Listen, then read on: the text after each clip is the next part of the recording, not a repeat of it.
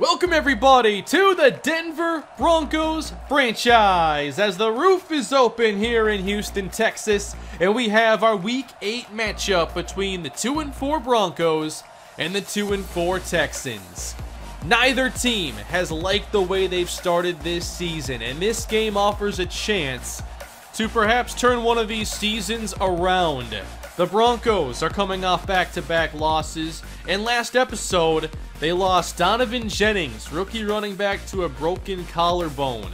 With that injury, we are not looking to trade Royce Freeman, but I was still looking at veterans we could make deals for if this season's not going to be a great one for us.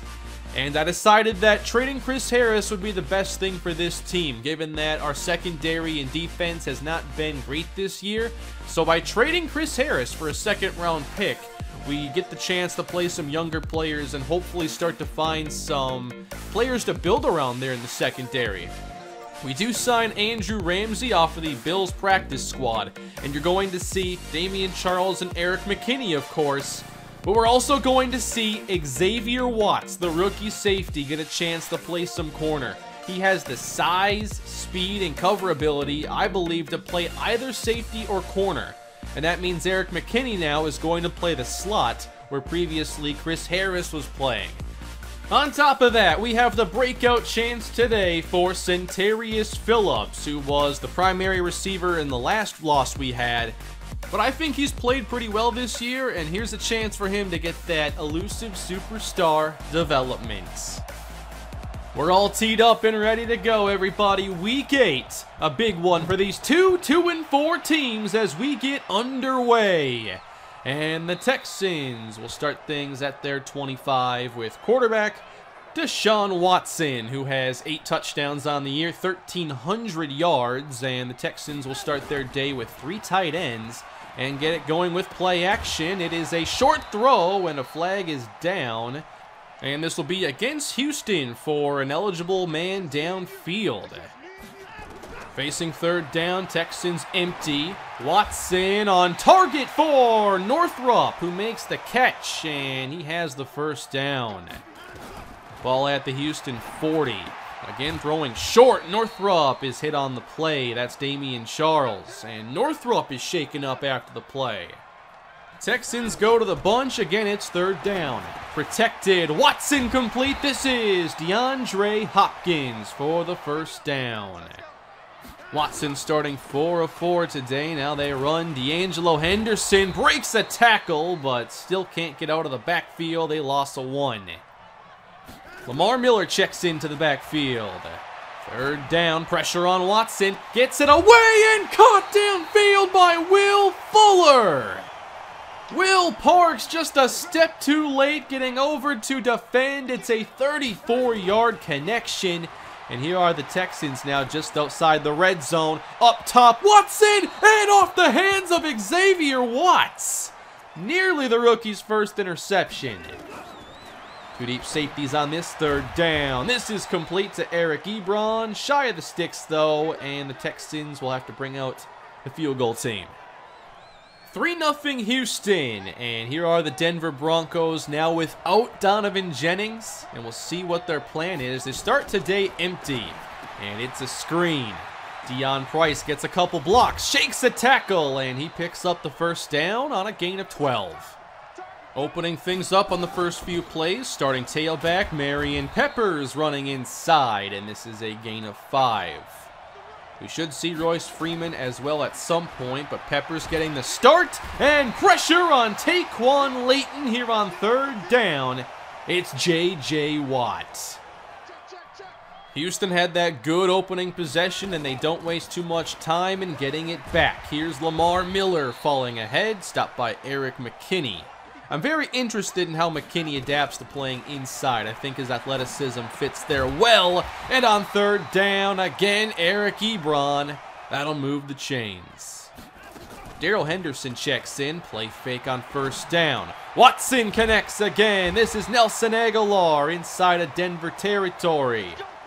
Houston is pretty deep at receivers, so an immediate challenge for this new-look secondary as Von Miller and Boogie Turner wrap up Lamar Miller.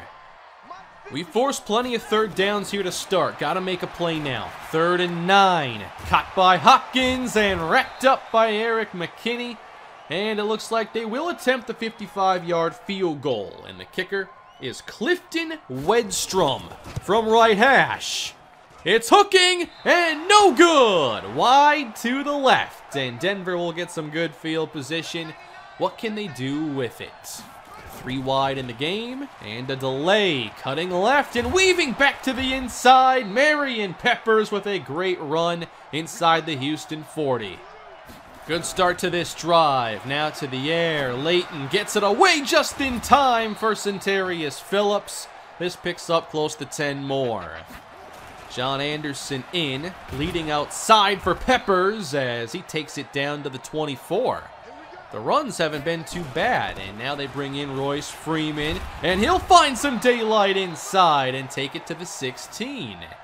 Freeman's had some very good moments in this series, and he'll get a chance to show he can still give us more of them. Peppers checks back in. Here's 3rd down and 11.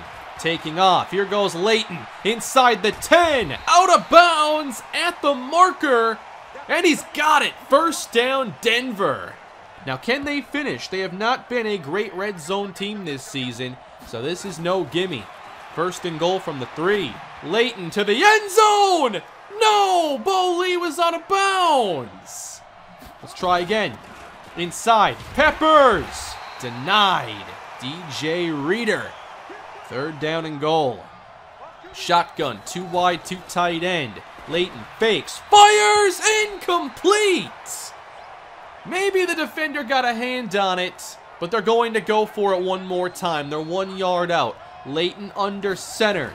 Deep back Freeman. He gets it and plunges in. Touchdown Denver. They do not waste their chance settling for 3. 6 on the board, and Denver takes the lead. Very good possession there, and now Houston takes over down 4. Watson off the play action, a big pickup for Will Fuller, 27 yards. 10 of 11 for Deshaun Watson, over 120 passing. Secondary still having their struggles as Aguilar brings this one in near the sideline for a gain of 7. Deep back is D'Angelo Henderson as the pass goes over the head of McKinney. And Fuller has another 1st down. Not enough pressure. Not enough contest downfield either. Here's Ebron, a quick move against Baxter, and he appears to have another 1st down. Marching down the field and spreading out this defense. Finally got some pressure. It doesn't matter. Hopkins takes it inside the 10. Gain of 15. 2 tight ends and another pass. Ebron to the 5 and stopped at the 3. 3rd down again. 3's a lot better than 6. 3rd and goal. Watson wide open. Way too easy. Touchdown Houston. This secondary looks as bad as they have all season. 10-7, Houston takes over. 5:44 to go in the 1st half as Phillips makes the catch, takes the contact. Leighton's just thrown 7 passes here in the 1st half. He gives this one to Peppers, and he picks up the 1st down. Denver running the ball a bit more than they are passing. 1st and 10, underneath for Peppers. Not a bad call there on 1st down. They should hit those checkdowns a bit more frequently. Here's the keeper now. Leighton pulls it back. He's across the 50 and slides down safely. They're finding some rhythm here. I like it. 3 minutes on the clock now. And the quick hitter to Curtis Samuel as he picks up another 1st down. Not always flashy, but it's been effective. Another keeper. Ball comes out, and this is big trouble. Taken inside the 20. Houston scores again on the Taquan Leighton fumble. Ball security has been a big issue. We've seen a lot of these fumbles. This is close, though. Right knee. It is not down as the ball is coming out. And the Texans have turned this into a 2-score lead by taking advantage of this team's weaknesses. Down 10, though. Here comes Taquan Layton right back with the big throw. That was risky, and it pays off. Deion Price for 32. Can they get these points back now before halftime? Peppers, not much here on his 8th carry. Empty, and Peppers out to the slot. 3rd down, and Phillips is there again over the middle with a catch. Timeout. They still have 2 left in 52 seconds. Layton underneath again. Phillips with running room. There's a 1st down that stops the clock.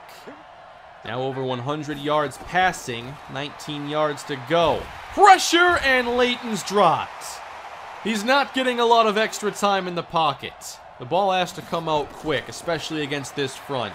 It's 3rd down. Layton up the middle, escapes to the 20 and slides. But it looks like they'll have to settle for a field goal. It's better than nothing, I guess. 17-7. And Brandon McManus hits the 3, and we are back to a touchdown game. Still, we're seeing this defense have their struggles, but I'm happy to see the offense put together a couple drives here without Donovan Jennings. We need a few more. At 2-4, things aren't looking good for either one of these teams. Teams that begin 2-4 only have a 9% chance of making the postseason, but for the winner, they'll boost their chances to 19%. It's a way to get things back on the right track, and Denver is trying to do that with a pretty balanced approach today. I think they've done a pretty good job running. Here's Anderson now, the surprise fullback dive, and that's a 6-yard pickup. I like what we've seen from Peppers. Here he is again. Picks up the 1st and hits the sideline with another 1st down pickup. That's 54 yards for Marion. Now heading to the air on 2nd down with time, caught by Phillips for a gain of about 6. They're having some trouble getting those big plays, so these 3rd and 3s are pretty important. And there's the connection, Deion Price at the 32. Layton's found his comfort zone in this game, I think. He's completed 75%. Play fake, rolling away from pressure, and here's Fant. Not much for him. Deion Price isolated as the Broncos go bunch. On 3rd and 4. Cut by Curtis Samuel inside the 10. Big time throw and catch to make it goal to go. 2 tight ends now for Denver. And in the end zone is Jake Butt. Touchdown, Denver. Great response by Taquan Layton and the offense after falling down 10. We're now tied. Essentially a brand new game. And now we want to see some strides from this defense. And a face mask to start this drive isn't what I counted on. Here's Lamar Miller on the carry. He gets a few. Big situation again. 3rd and 6. Empty for Watson. He completes it to Miller, and well shy of the sticks. The defense does their job, even if it's not in impressive fashion. 17-all, and this offense has been in good form on their last few drives, but loses 1 on the first play here with Peppers. Back at the 5 here, got to be careful. Layton steps up, and he's wrapped up on the play, and thankfully, he barely got out of the end zone. But it's 3rd down from the 1. Denver brings in 3 tight ends. Layton to throw, rolling outside, he has all kinds of room! 1st down and a whole lot more as Taquan Layton gets out of bounds at the 32. This drive is saved. I love the way Layton's been playing today. Now the stretch. Freeman with a cut, and downhill he gets to the 41. We've been so much better running on 1st down. Here's a cut again. Freeman drives ahead. I think he's done a pretty good job today, showing that he didn't need to be traded.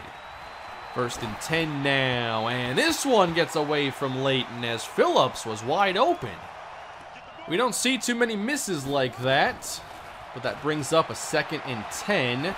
Layton from the pocket. Here's Jake Butt. A block thrown, and he'll get some extra yards after the catch, and another 1st down. Here are the Broncos again in scoring range.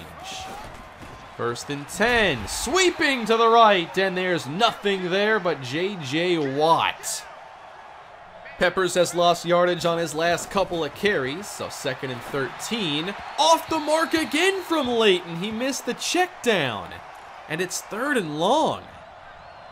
Hakeem Butler checks into the game. Denver needs the 26. And Leighton's going deep to the end zone, and Price makes the catch! Touchdown, Broncos! What a play!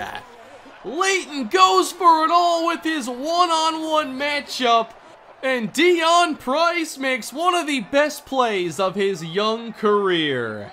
24-17. Can the defense hold? Watson knocked away! Xavier Watts! I love that he's getting this playing time here, even if corner isn't his long-term position. 3rd and 7. Check down Miller, and that is going nowhere. Great 3-and-out forced by the defense. Right here is about as good as this team has looked in any game this year, not against Kansas City. And they needed this. Good run for Royce Freeman.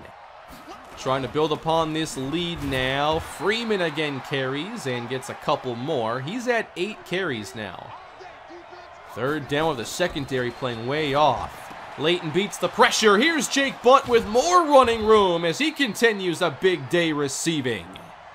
Back into Houston territory. New set of downs. Leighton spins left and he meets the pressure forced by DJ Reader. And that's a big loss of 7.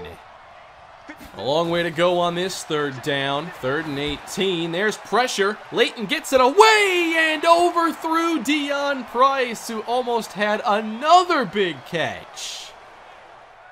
Now it's a big stop forced by Houston, and they take over down 7. Plenty of time from the 20. Now a deep shot from Watson. Knocked away by Will Parks, who was step for step with Will Fuller. The defense is starting to make some plays. On 2nd down, a quick check down, and Lamar Miller picks up 8. What's the call on 3rd and short? The back is Henderson. He won't get it as Fuller makes the catch. 1st down, Houston. Out to their own 38-yard line. Setting up the screen for Lamar Miller as he loses some ground and can't recover as he's dropped by Boogie Turner. Not often you lose 9 yards on a screen, but that's just what happened. Here's a catch that will get the lost yardage back and make it a more manageable 3rd down for Houston. They need their own 48 to keep this going. Pressure picked up, and Watson hits Fuller right at the sticks. But the real play here, I think, was Lamar Miller picking up Eric McKinney. New set of downs for Houston, and from the empty set, Watson open again. Aguilar inside the 35. Watson now up to 223 passing as Houston enters field goal range. 1st and 10, a short one. Good move by Miller, who picks up the 1st. It's now a red zone trip. Houston trying to tie this up. Fuller in motion, and they give it to Henderson, who makes a nice move and picks up a few. Denver keeps both safeties back here on 2nd down, and the quick pass hauled in. Hopkins inside the 10, and it's goal to go.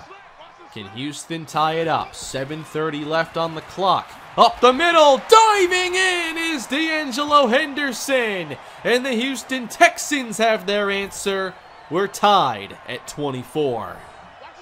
Pretty good game we've had here today between these two desperate 2-4 teams. Still 7 minutes left. Here's Marion Peppers with a very productive catch of 13.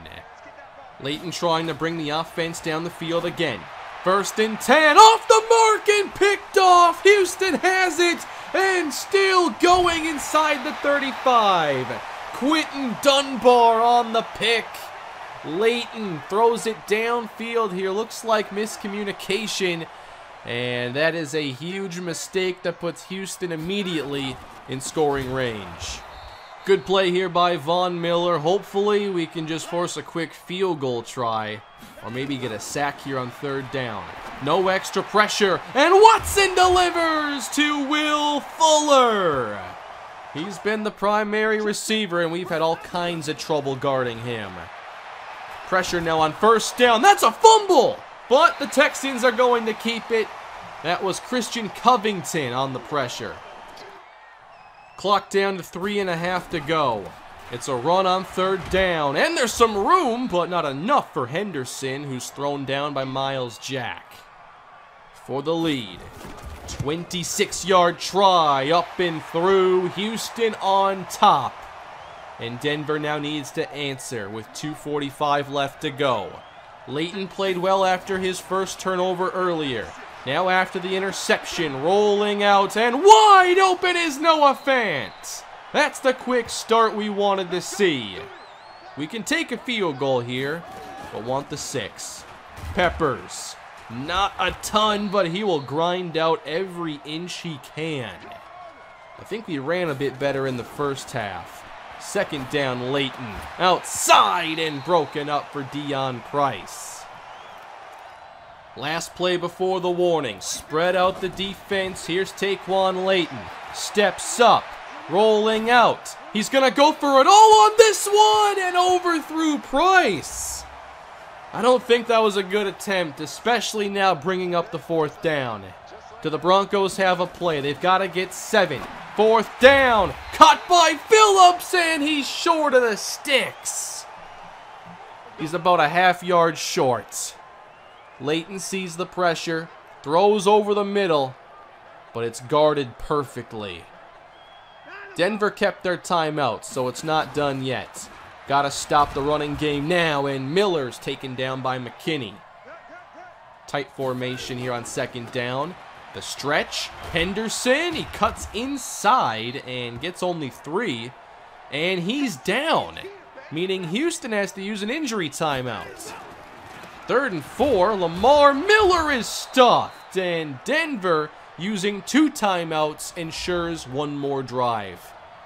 And it's the biggest of this season. The loser will have 3% odds of making the postseason. Here's Phillips. This one does get a 1st down. Clock down to 1:09. From the 32, outside the numbers, and off the mark with Curtis Samuel wide open. You can't afford to miss that one. It's 3rd down. Scanning downfield, Leighton taken down back at the 26 by J.J. Watt. And they'll have to use their last timeout and hope for a miracle on 4th and 16.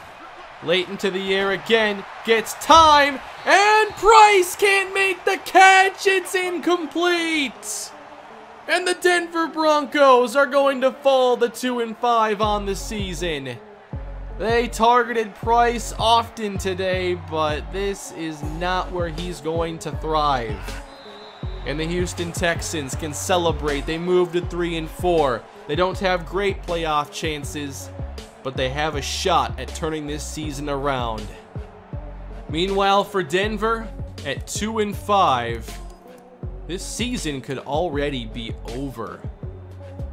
I thought we did some really good things on offense, but the turnovers just hurt so bad. Obviously, any turnover that scores points is not good. On top of that, that interception, those ones always annoy me because I'm just trying to throw with anticipation there, but if you throw it too early, they don't care that it's a curl route. On the next drive, I wait to play it safe on the curl, and it gets broken up. So the curl route is not my favorite one. The running game was looking awesome in the first half, but it really wasn't successful in the second. Just trying, standard inside zone runs, and we were losing yardage after getting big pickups in the first half. Still, we made some big plays. Deion Price came through with a couple big catches, but of course, he probably didn't need the target there on 4th and 16. Should have gone to Samuel or Phillips. But ultimately, this season started out going the wrong direction, and 7 games in, we're 2-5. It's not what I thought would happen this season. Noah Fant's numbers are way down. I just haven't been able to get him involved very well. And the defense continues to struggle. We're not seeing the pressure like we once did. The coverage hasn't been great. I like that I traded away Chris Harris, especially knowing that we're probably not looking at a playoff season unless we have some massive turnaround. At least we have an extra 2nd round pick. Our next game is against the defending Super Bowl champions, the Cardinals, who are 3-3-1, and we are already 0-3 against the NFC West. Hopefully we can build upon what we did well on offense today, but we've got to start playing some better defense, and maybe it's time to start playing some other edge rushers. If we're not going to get pressure, we've got to give someone else some chances. And since we're 2-5 on the year, maybe it's a good time to begin looking at the draft and the top players in it. Tyson Walker, quarterback from Oklahoma, Jamari Akinjide. There are some fun players at a variety of positions. And I expect with some teams needing quarterback, we could see Tyson Walker go off the board #1 overall. I'm not counting on us taking a quarterback. There are a number of defensive players I'm very interested in, and Jaquel Okogie is going to be somebody near the top of our board. He is the top corner in this class. He's a great press man corner, and I'd love to get some players who have good press coverage skills. There's also Shabazz Sherwood, who's more of a zone corner. I'd be happy, I believe, with him as well. We have to address this secondary somehow. This corner class is pretty deep, it looks like. At the top, there are a number of players with different skill sets, so you've got to figure out who fits what you need most. At safety, there are some fantastic players. Jamie Alexander, Jamari Akinjide, Tommy Jordan. I think he could even play cornerback. We remember him from Kalispell. He was a great athlete, and I think he could play either spot. But Jamari Akinjide should also go very early as one of the most complete players in this class. If this season doesn't turn around, we'll spend even more time going into this draft class and what we could possibly do in the offseason. But I did not expect us to be 2-5 at this point. I'll have the Cardinal game coming your way soon. Thank you for watching. I know it's been a tough season, but we'll see what the future holds. Please leave a like, subscribe to the channel, and I'll see you all next time. Have a great day.